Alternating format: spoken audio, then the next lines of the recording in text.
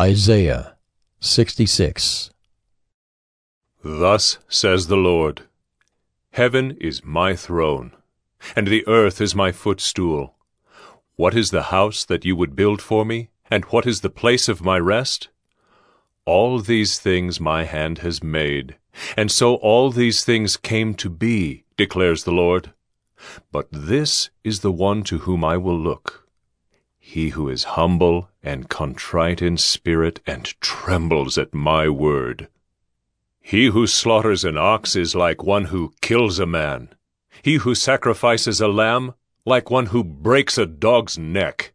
He who presents a grain offering like one who offers pig's blood. He who makes a memorial offering of frankincense like one who blesses an idol.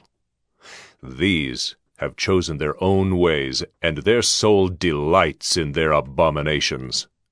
I also will choose harsh treatment for them and bring their fears upon them, because when I called, no one answered. When I spoke, they did not listen.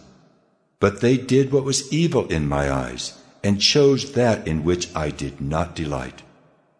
Hear the word of the Lord, you who tremble at his word. Your brothers, who hate you and cast you out for my name's sake, have said, Let the Lord be glorified, that we may see your joy. But it is they who shall be put to shame. The sound of an uproar from the city, a sound from the temple, the sound of the Lord rendering recompense to his enemies. Before she was in labor, she gave birth. Before her pain came upon her, she delivered a son. Who has heard such a thing? Who has seen such things? Shall a land be born in one day? Shall a nation be brought forth in one moment? For as soon as Zion was in labor, she brought forth her children. Shall I bring to the point of birth and not cause to bring forth, says the Lord? Shall I, who cause to bring forth, shut the womb, says your God? Rejoice with Jerusalem and be glad for her, all you who love her. Rejoice with her in joy, all you who mourn over her, that you may nurse and be satisfied from her consoling breast, that you may drink deeply with delight from her glorious abundance. For thus says the Lord, Behold, I will extend peace to her like a river, and the glory of the nations like an overflowing stream. And you shall nurse, you shall be carried upon her hip, and bounced upon her knees. As one whom his mother comforts, so I will comfort you.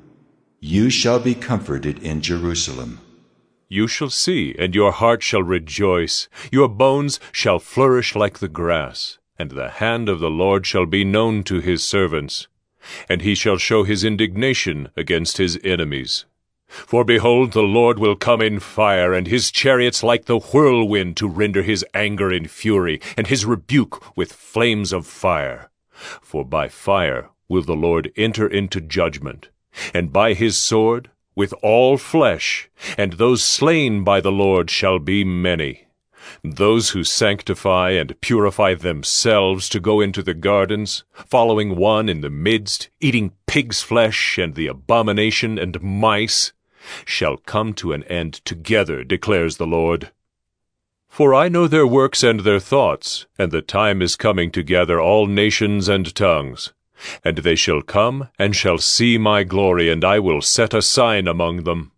And from them I will send survivors to the nations, to Tarshish, Pul, and Lud, who draw the bow, to Tubal and Javan, to the coastlands far away that have not heard my fame, or seen my glory.